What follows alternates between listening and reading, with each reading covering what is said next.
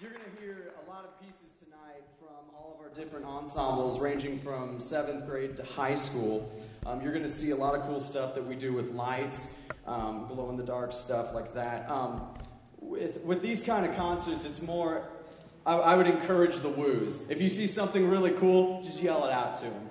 Like, yeah, that was great, what they did with the stick thing. I liked that. Just yell it out. It'll be great. Yeah, just like that, exactly.